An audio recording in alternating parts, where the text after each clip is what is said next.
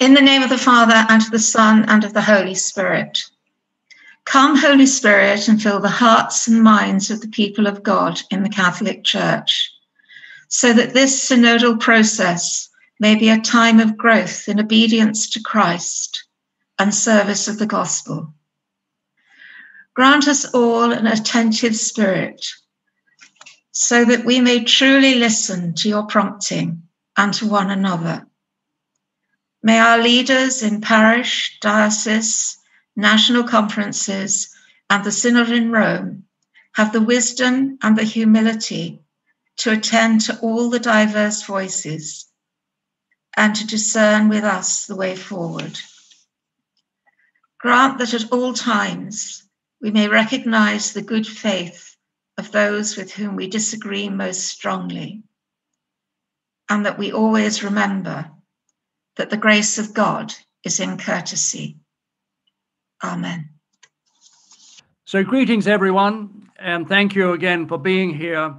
We move now into the third session, the last session of our reflection. And the slide that I've given there deliberately reflects the synodal path. Those of you who have been to Rome will recognize in the center the Appian Way that leads out of and back into Rome.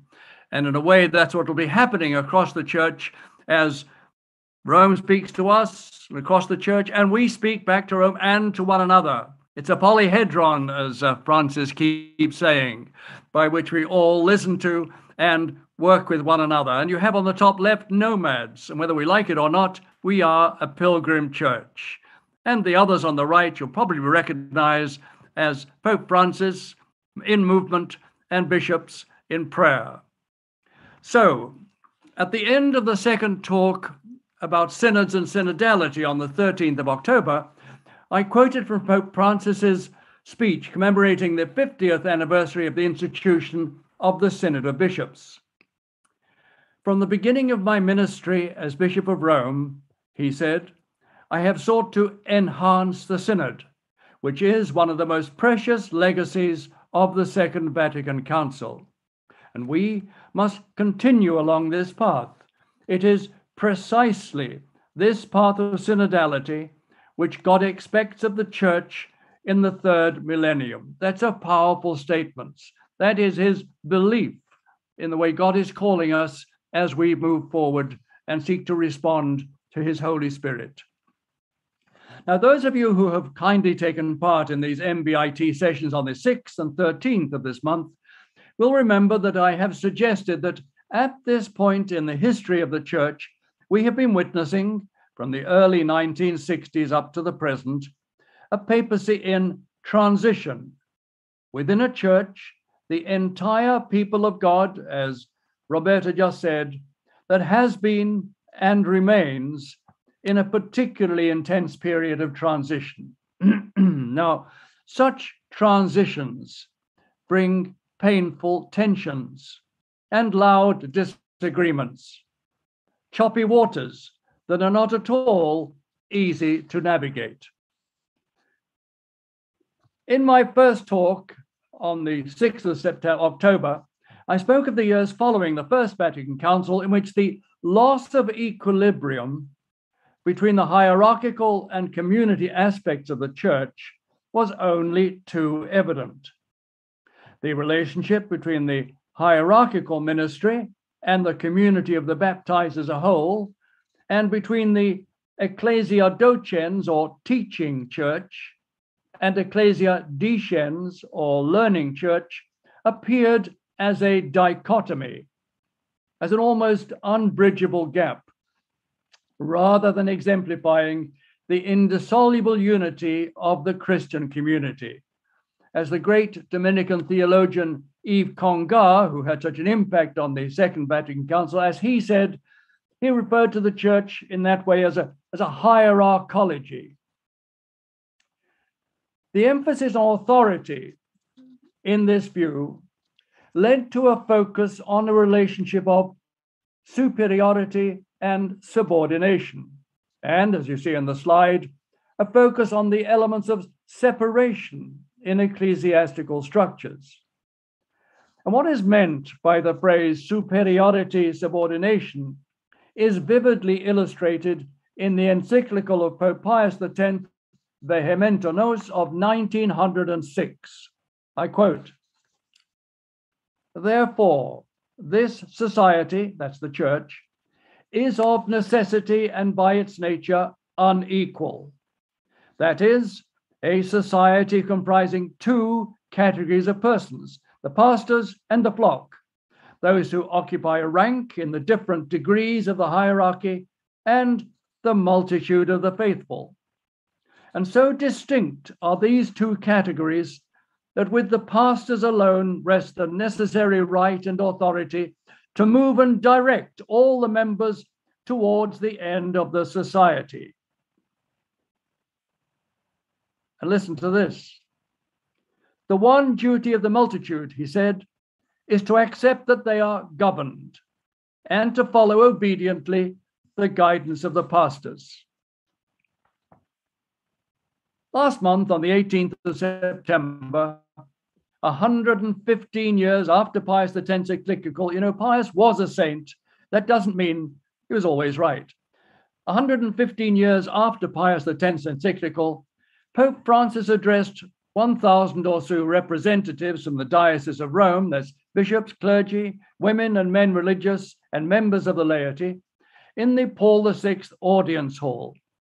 "I've come here to encourage you to take this synodal process seriously," he told them, "and to tell you that the Holy Spirit needs you.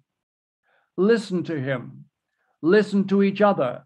Do not leave anyone out." Francis stressed that the diocesan phase of this synodal process is really and truly important because it makes possible to listen to all the baptized. That's his aim. And then note this contrast to what I read earlier. "There is a considerable resistance," he said, "to overcoming the image of a church where there is a rigid separation between superiors and subordinates, between the one who teaches and the one who learns. Walking together, on the other hand, reveals a way that is horizontal rather than vertical. We pastors," he added, "walk with the people, sometimes ahead, sometimes in the midst, sometimes behind. The good shepherd should go forward in that way, ahead to guide, in the midst to encourage, and behind because," and this is a lovely phrase, "because the sheep have the nose," that's the capacity, "to find new paths for the journey or to rediscover paths that have been lost." A very different view. As we can see from the contrast between the approaches of two popes at different moments of history, the papacy, like the church itself, is not immutable.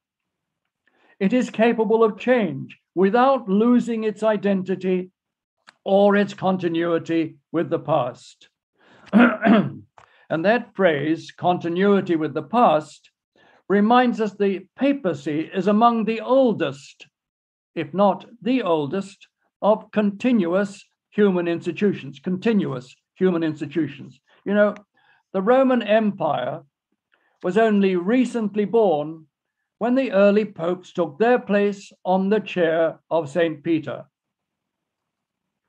In the light of our synodality theme, the person of Pope Paul VI comes clearly to mind. The path on which the Church is now embarked emerged from the Second Vatican Council, which itself was one of the most important experiences of conciliarity or synodality since the great councils of the first millennium. And we were fortunate at Vatican II to have had a Pope, Paul VI, who had the wisdom and courage to discern and accept, even if very cautiously, that a renewal of the synodal path was necessary in the Catholic Church. And when I say the Catholic Church, I am at the same time deeply convinced that the renewed take-up of synodality emerging from Vatican II could, as it develops in the course of time, be of enormous importance for the further and deeper development of ecumenical relationships among the Christian churches and communities around the world, moving us towards greater unity, even if the form that such unity could or should take is probably beyond our capacity to visualize at this point in time.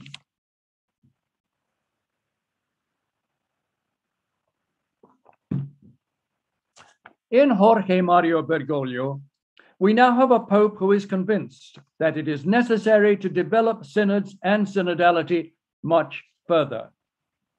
At a point in history, says Francis, when the Church is embarking upon a new chapter of evangelization, requiring her to be throughout the world permanently in a state of mission, the Synod of Bishops is called, like every other ecclesiastical institution, to become ever more suitably channeled for the evangelization of today's world rather than for her self-preservation.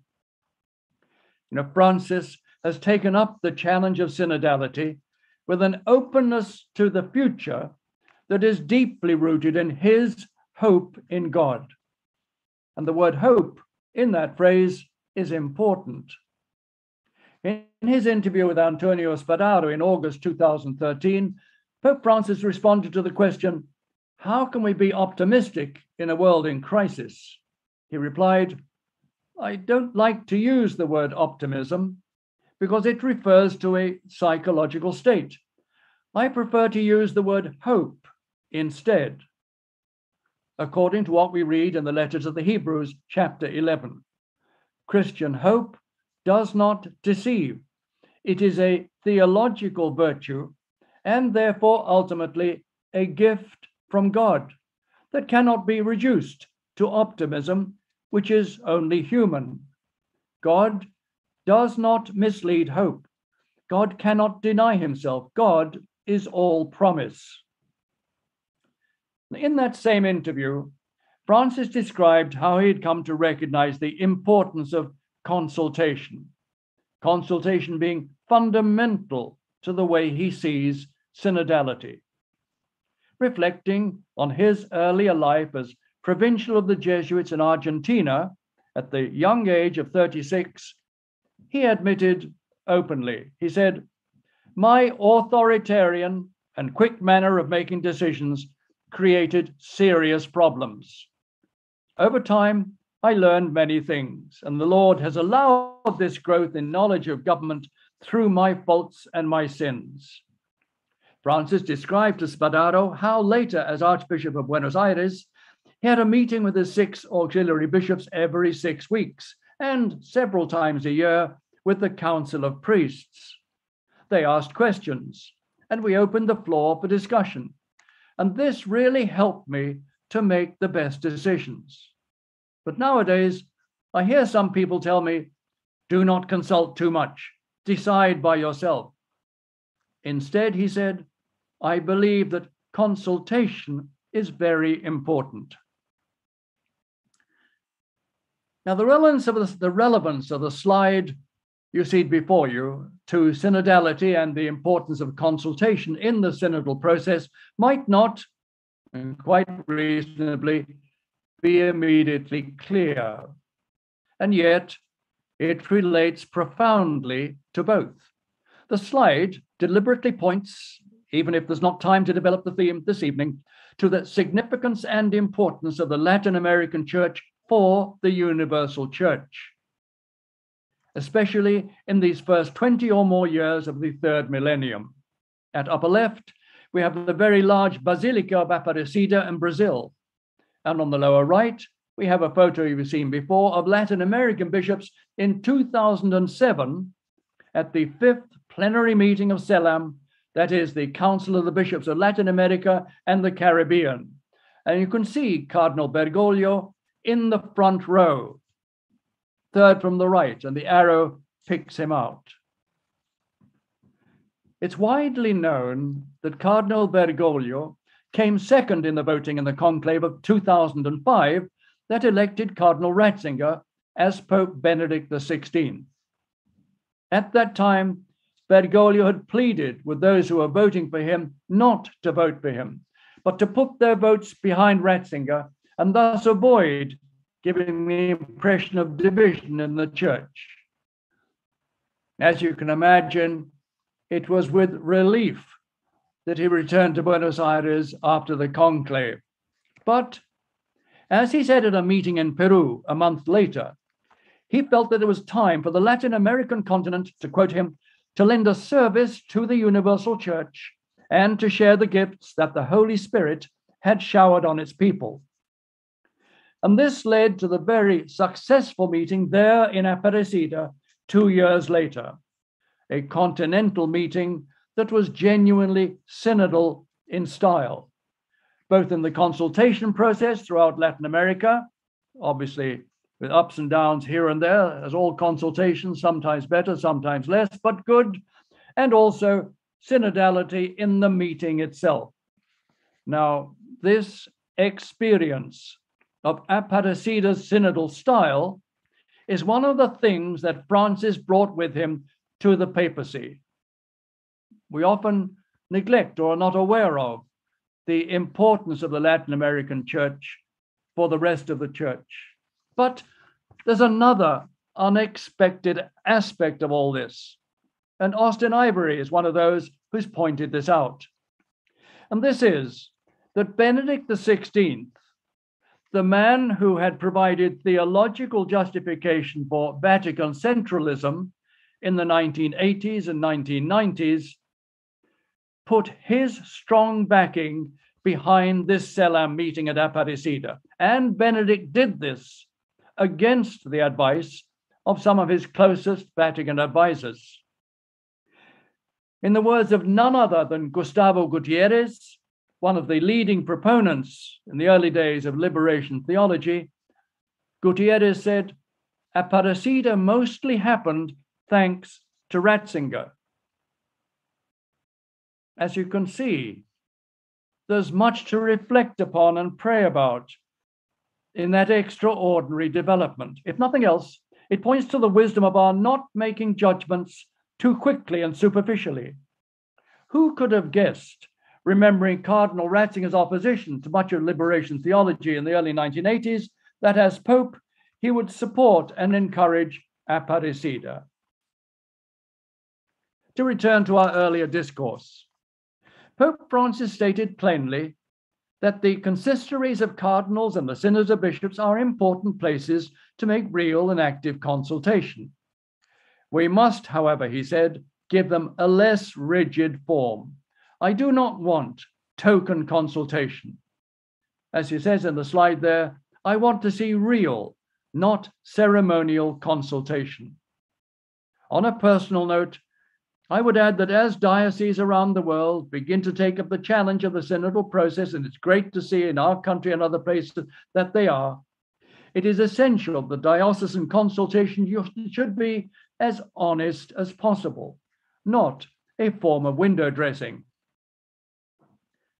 In the Apostolic Exhortation Evangelii Gaudium, the Joy of the Gospel, which he published in November 2013, and which he described as Francis as indicating a program for his pontificate, he made clear that consultation meant that he too must be concerned with the conversion of the papacy. It is my duty as the Bishop of Rome, he said, to be open to suggestions which can help make the exercise of my ministry more faithful to the meaning which Jesus Christ wished to give it, and to the present needs of evangelization. Pope John Paul II, and it's significant that he quoted John Paul II here, John Paul asked for help in finding, to quote, a way of exercising the primacy, which, while nowhere renouncing what is essential to its mission, is nonetheless open to a new situation. Pope Francis then stated bluntly, we have made little progress in this regard. The papacy and the central structures of the universal church also need to hear the call to pastoral conversion. And as I look back at the initiatives and words of Pope Francis over the last 8 years, I've become convinced that while he sees structural change as important, he considers such change, as we see in the slide, to be at the service of the development of participation within the church.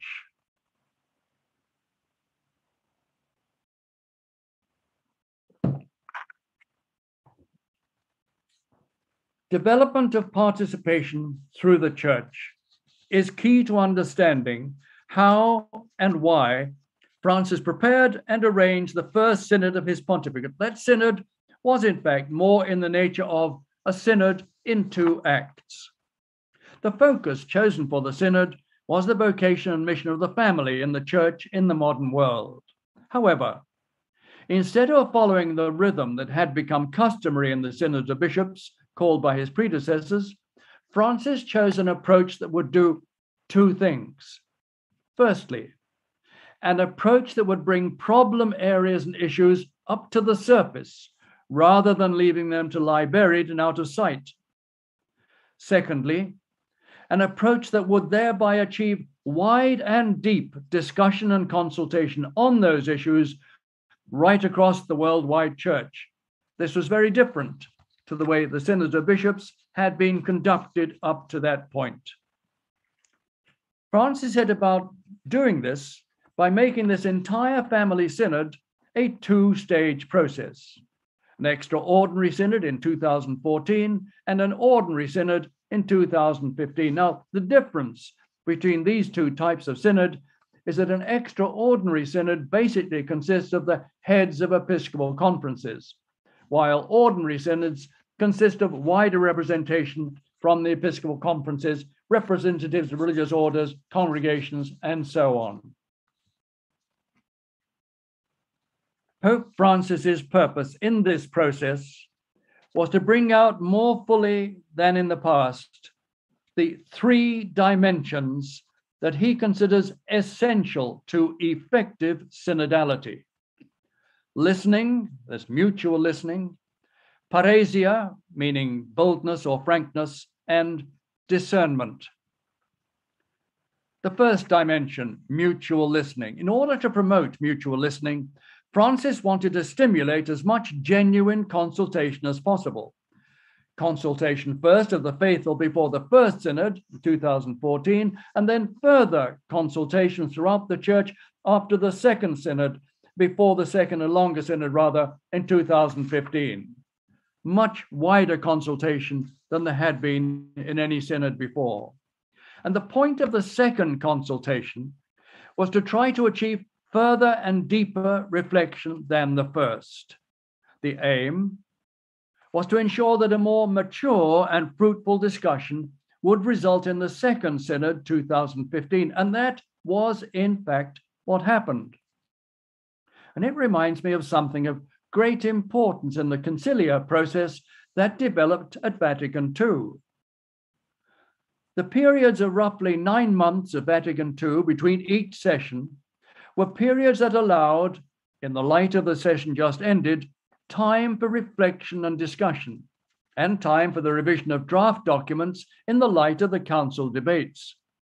That made the following session far more fruitful than would otherwise have been the case. Those intercession periods were crucial to the success of Vatican II.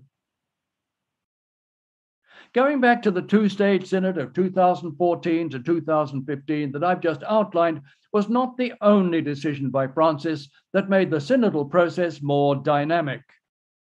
He also decided that instead of the synods beginning with each bishop making a speech, which is a long and laborious process that rather limited interaction and dialogue, the bishops were now asked to submit their presentations 2 weeks before the synod. The meeting would then begin with a summary of these presentations, leaving time for far more interaction than had been the norm. Next slide. The second dimension, paresia, the Greek word meaning boldness or frankness or honesty.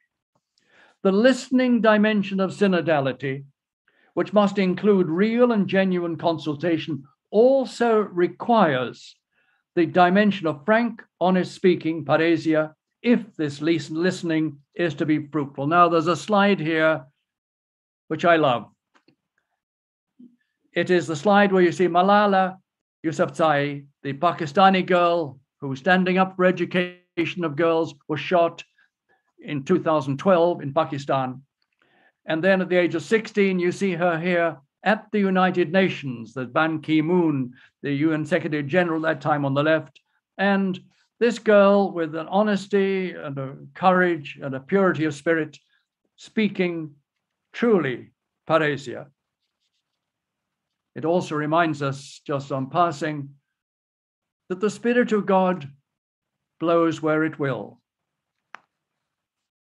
As Pope Francis prepared for the two-stage process on the family, he had in mind a determination, he's a pretty determined man, to raise and openly discuss something that was a major issue for many married couples and their pastors, an issue of which he was vividly aware from his pastoral experience in Latin America, as well as from the recent debates at the 2005 Synod on the Eucharist at that time. The issue was the question of access to Eucharistic communion for the divorced and remarried. Now, since statistics indicated that Catholics in many parts of the world were getting remarried in more or less similar numbers as the rest of society, this was a matter that could not be swept under the carpet. Many of the remarried wanted to put the problems of their earlier marriages behind them and make full participation in the Eucharist central to the practice of faith for them and their families. The problem, as you know, was that by church law, they were not allowed to go to communion. In practice, however, there was often a gulf between theory and practice, and there were wide disagreements as to what should or should not be allowed. The general direction in which Francis was inclining had become clear in 2013, the first year of his pontificate. In response to questions from journalists on the plane returning from the World Day of Youth in Brazil, he said, "I believe this is the time of mercy." That is Francis. The church is a mother. She must reach out to heal wounds. This time is a kairos of mercy. And in Evangelii Gaudium, the joy of the gospel, he had written, "The Eucharist," as you see in the slide, "the Eucharist is not a prize for the perfect, but a powerful medicine and nourishment for the weak." And I just wanted to include a slide from the Congo reminding us of the worldwide church we're talking about in these talks. Now, aware there were widely differing views among bishops about how to deal with this issue, Francis decided to have everyone face it rather than leaving it festering beneath the surface. He knew that Cardinal Walter Kasper held the view that while valid marriages remain indissoluble, there are conditions in which mercy could be shown to divorced couples who sincerely wanted to make their new marriage work. He asked Kasper to address this question at the Consistory of Cardinals in February 2014. Kasper warned there would be strong reactions if he addressed the cardinals on the topic. Well, Francis knew this. And indeed, there were very strong reactions from some against Kasper's view. "I would have been very worried if there hadn't been intense discussion," Francis commented afterwards. "The cardinals knew that they could say what they wanted, and they presented different points of view, which are always enriching. Open and fraternal debate fosters the growth of theological and pastoral thought." "I am not afraid of this," said Francis. "On the contrary, I seek it." We have there a very clear statement of what Francis has in mind when he speaks of parousia. It is very different to the approach that predominated in the pontificates of two good men, his immediate predecessors. The stark degree to which Francis's approach was different became evident at the opening of the Extraordinary Synod in October 2014. "One general and basic condition," Francis said to the assembled bishops, "is this: speak out. Nobody should say, I can't say this, or they will therefore think this or that of me. In words that combined the way he saw real, genuine listening on one side and speaking openly and frankly on the other as two necessary sides of the same coin, the Pope referred to a letter one cardinal had written to him following the heated debates occasioned by Casper's presentation in that February consistory. Francis quoted the letter, which said, "Some cardinals didn't have the courage to say certain things out of respect for the Pope, believing the Pope may have thought differently." That was not good, declared Francis. That is not what synodality is about. We must say everything we need to say in the Spirit of the Lord, without pusillanimity and without fear. At the same time, we must listen humbly and embrace with an open heart what our brothers tell us. You're talking about the cardinal, so no sisters there at the time. These two attitudes express synodality. A third dimension, discernment, which is a word that expresses the overall approach, as you probably know, of Pope Francis as a Jesuit to spirituality and to life. As someone who has guided many people over the years through spiritual exercises of St. Ignatius of Loyola, he seeks to exercise discernment in the midst of every activity and in all situations. And discernment means seeking to listen to be sensitive to the way the Holy Spirit is moving our minds and hearts in the midst of everyday life. As the American Jesuit Ralph Martin puts it, discernment is the practice of making decisions in a prayerful way, which takes into consideration not only the Gospels and church teaching, but also the way that God works through all of us individually. We reflect on what insights and impulses might be coming from God and which may not be. In discernment, he said, we use both our heads and our hearts. Discernment. Communal discernment in this case is also central to Francis's vision of becoming a truly synodal church. In his address in October 2015, celebrating 50 years since Paul VI established the Synod of Bishops, he said, "A synodal church is a church of listening. It is mutual listening, in which everyone has something to learn, everyone. The faithful, the College of Bishops, the Bishop of Rome, each listening to the others." Remember what Roberta said in her prayer. "And all listening to the Holy Spirit, the Spirit of truth, to know what he says to the churches." In other words, a synodal church is a discerning church in which everyone listens to each other and in and through this listening seeks to be attentive to the Holy Spirit. In his book, Let Us Dream, Francis speaks explicitly of the discernment that resulted at the end of the 2015 Synod on the Family after much discussion.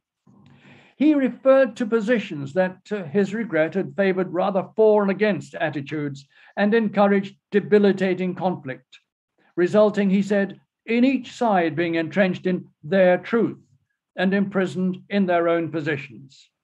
However, referring to the approach that eventually found wide agreement in the Synod's final document, he said, "The Spirit saved us in the end, in a breakthrough at the close of the second meeting on the family, by turning to the teaching of St. Thomas Aquinas."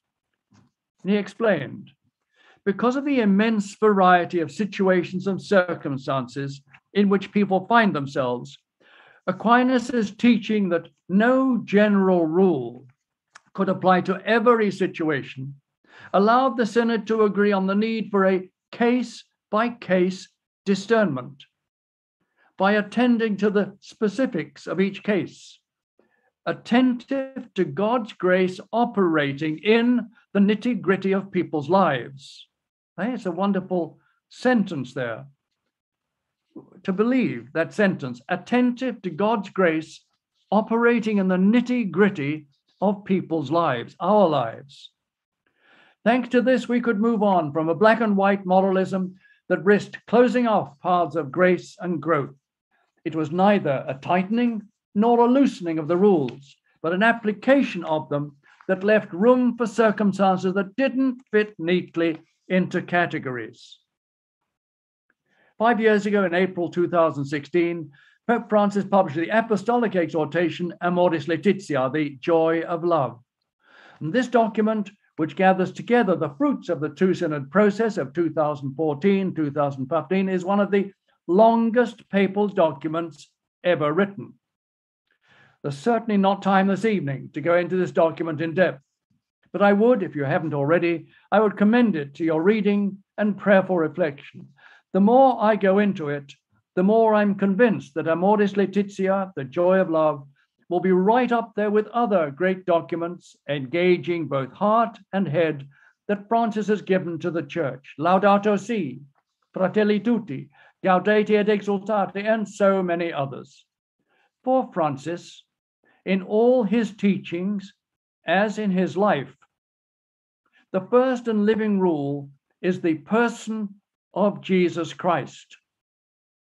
His humility, his gentleness, his joy, and his love. And that is the spirit that permeates the pages of Amoris Laetitia. As Francis himself says, and you have it there, our teaching on marriage and the family cannot fail to be inspired and transformed by Christ's message of love and tenderness. Otherwise, it becomes nothing more than the defense of a dry and lifeless doctrine. Accompaniment is a word that springs out of the document. I sincerely believe, says Francis, that Jesus wants a church attentive to the goodness which the Holy Spirit sows in the midst of human weakness. You can see that in the slide. Now, there's great depth in that seemingly simple statement. Great depth. Francis is inviting us to be attentive, discerning to goodness wherever it is found. As Ignatius Loyola used to say, to find God in all things. As Francis says in Gaudete et Exultate, Rejoice and Be Glad, a lovely document, if we let ourselves be guided by the Spirit rather than our own preconceptions, we can and must try to find the Lord in every human life. Francis's hope, as expressed in Amoris Laetitia, is for a church that is a sign of mercy and closeness wherever family life remains imperfect or lacks peace and joy. And he advocates, above all, a pastoral discernment filled with merciful love. In Amoris Laetitia, the church has a beautiful and valuable resource. I mention this because it is enlightening and encouraging to see in a pastoral outreach which has been made by the Dicastery on Laity, Family and Life 5 years after the publication of Amoris Laetitia, that a synodal process focused on this or that, as was the two-stage synodal process of the Synod on the Family, can be a process that has its own internal dynamism. A dynamism that does not close with the end of a synod, but that continues to be fruitful in the life of the church. In all of this, we see synodality in action. Besides the synodal event of 2014-2015, with its two closely linked synods, there have been two other synods held by Pope Francis prior to the synodal process he's now initiated for 2001 to 2023. They are, of course, the Synod of Bishops in 2018 on youth, and the Special Assembly in 2019 of the Synod of Bishops of the Pan-Amazonian region that covers almost 8 or 9 countries on the theme Amazonia, New Paths for the Church and for Integral Ecology.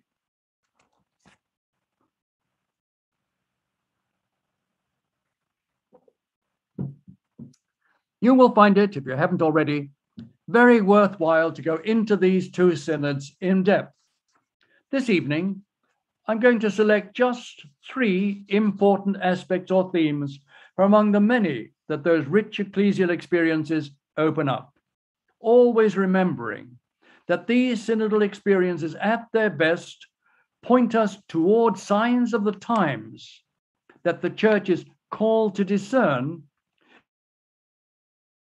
to new situations and challenges while remaining faithful to the call and mission given it by Christ. The first feature or point to which I would call your attention concerns our reflection on the development of synodality itself. It's a feature that illustrates yet again the intention of Pope Francis to move away from the monarchical model that was predominant in the Church in earlier times. He is seeking to move the entire Church towards a synodal model, a style of being Church, whereby a process of continuing and widespread discernment leads us to the action that necessarily issues from that discernment. We have seen in these talks that it had become customary since the Synod on Evangelization in 1974 for the Pope to gather what he judged to be the fruits of the Synod and bring it all to closure through his authoritative interpretation in an apostolic exhortation. But at the end of the Amazonian Synod, Francis did not follow that pattern. Indeed, instead, he did something that at first sight might seem to be merely a technical matter of little importance. It was, in fact, quite deliberate on the part of Francis and potentially very significant.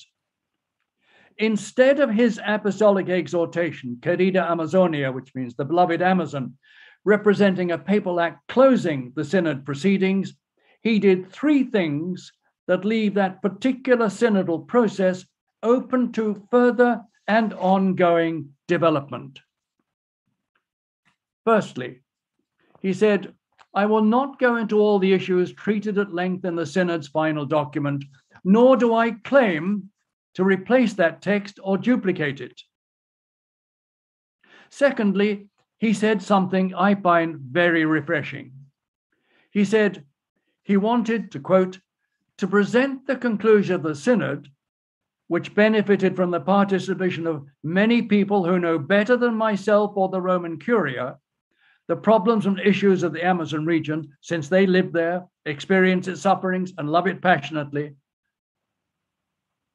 He wanted to present the conclusions of the synod itself.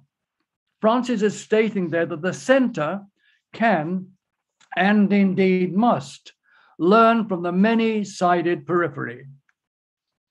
Thirdly, he added, I have preferred not to cite the final document in this exhortation, because I would encourage everyone to read it in full. Note this, the Pope invites, this may seem technical, but it's very significant. The Pope invites everyone to read his exhortation and the final document. And we hear something that is distinctive of Francis's approach, that of setting processes in motion and then allowing time for these processes to mature to the point where discernment and decision can be reached. This is not kicking problems into the long grass or kicking the can down the road, as they say in the States, but allowing processes to develop.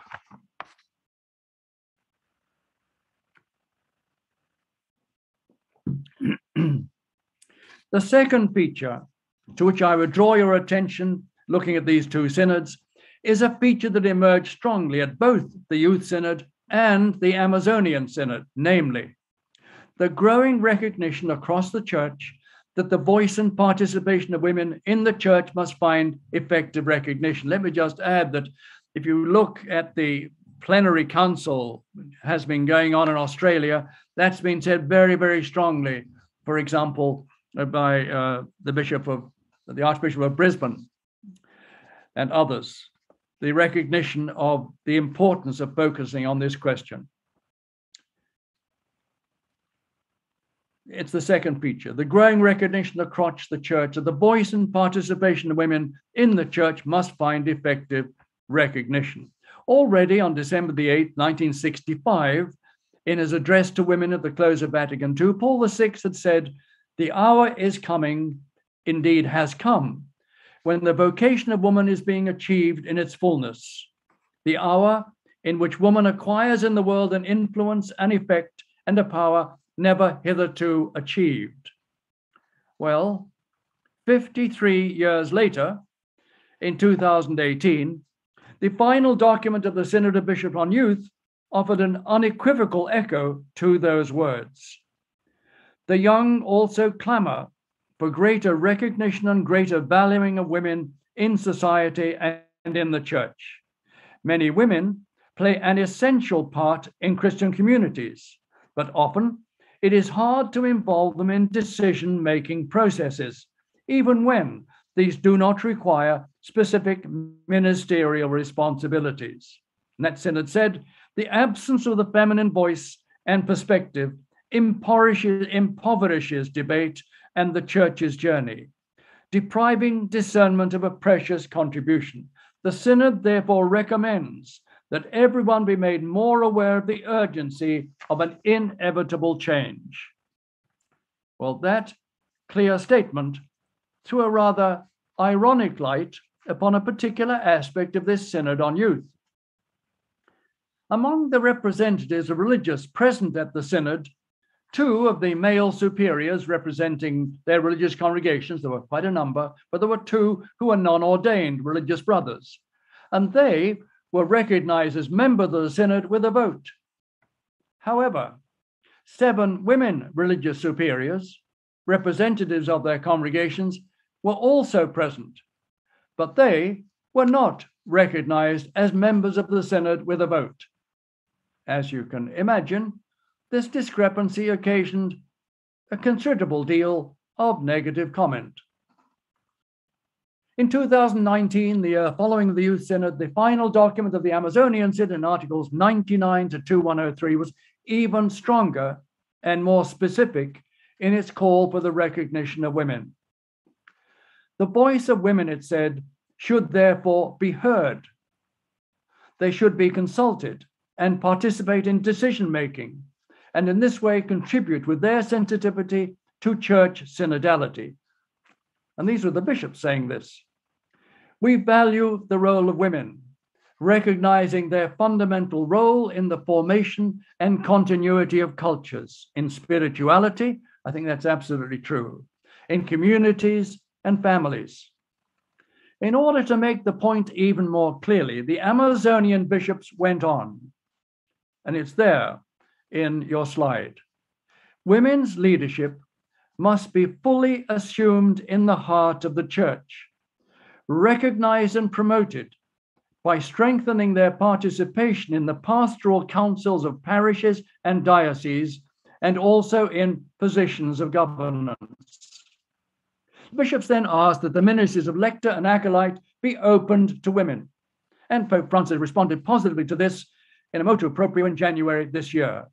They also asked, in the new context of evangelization and pastoral ministry in the Amazon, where, and listen to this is the bishop speaking, where the majority of Catholic communities are led by women, we ask that an instituted ministry of women community leadership be created and recognized as part of meeting the changing demands of evangelization and care for communities. Here too, Pope Francis has responded affirmatively by instituting for the Universal Church in May this year the new ministry of catechist, open to women and to men, an important act on Francis's part because it is an explicit recognition of lay leadership in many communities and situations. And finally, in the many consultations carried out in the Amazon, said the bishops, the fundamental role of religious and lay women in the Church of the Amazon and its communities was recognized and emphasized, given the wealth of service they provide. In a large number of these consultations, the permanent diaconate for women was requested. This, they said, made it an important theme during the Synod. Well, Pope Francis has established a new commission to study this question. And whatever decision eventually emerges regarding the diaconate, one thing is clear. The process of synodality, as seen in both the Synod on Youth and the Amazonian Synod, has expressly raised the question of how, to quote, the leadership of women may be more fully assumed in the heart of the Church. And that's a question that seeks and requires a constructive answer as the synodal path develops in the years ahead.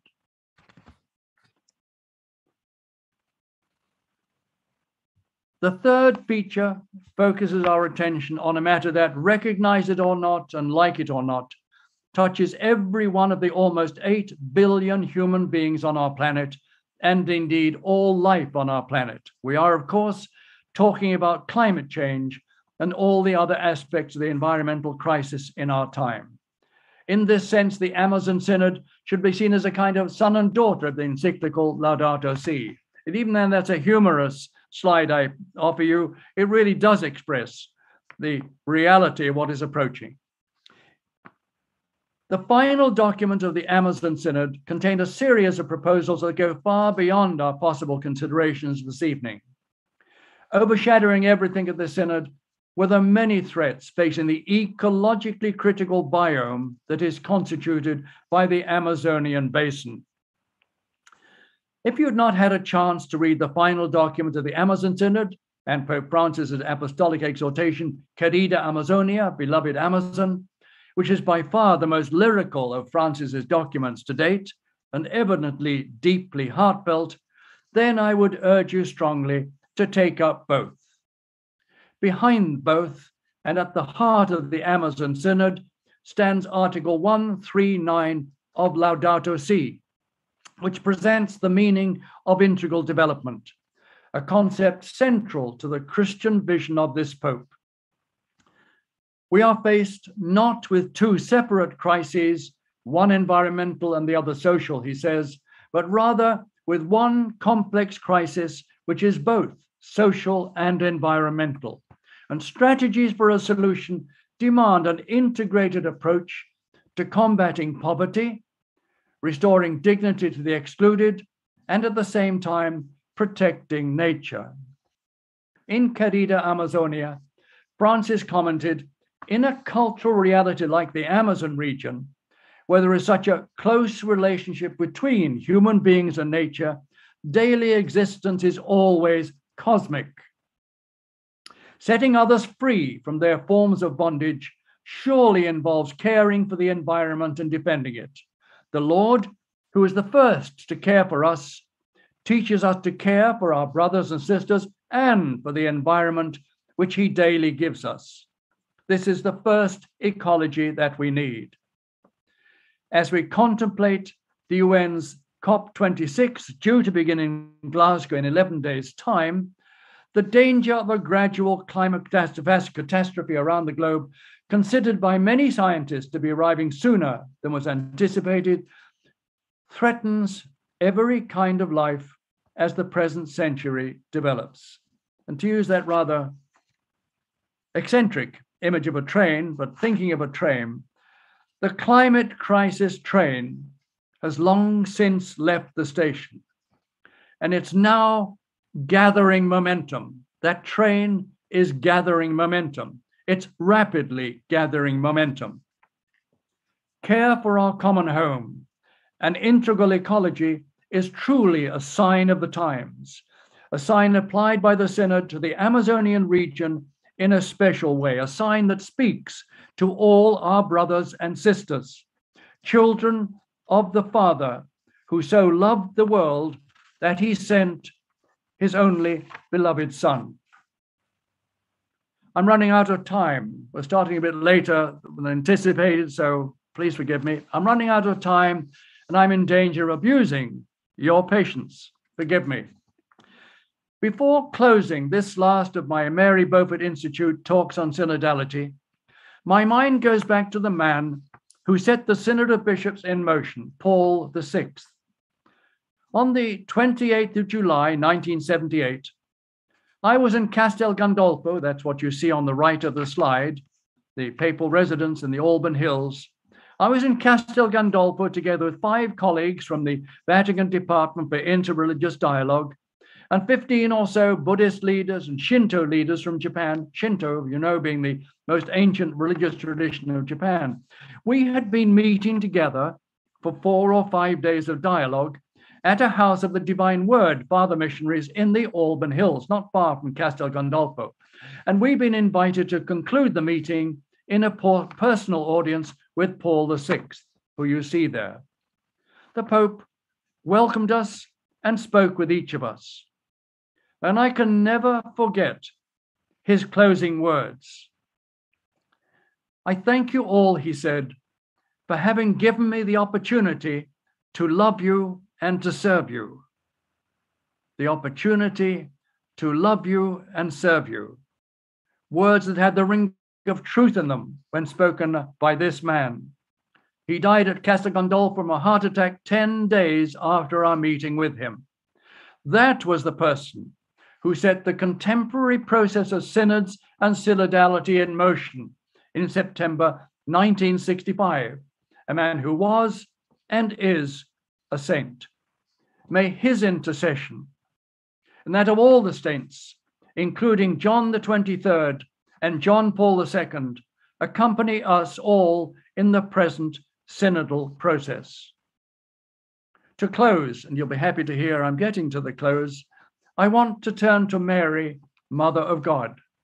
I want to do this, perhaps rather eccentrically, through 2 images of her. First, many of you will be familiar with the image of Mary, Untier of Knots, a devotion to Mary that is very dear to Pope Francis. He took it back with him to Argentina after a period of study in Germany. It's an image that might perhaps bring a smile to our faces, while also contemplating the many knots that will have to be untied and serious obstacles to be overcome in the coming years along the synodal path. And we can entrust the synodal path to the intercession of Mary, Untier of Knots.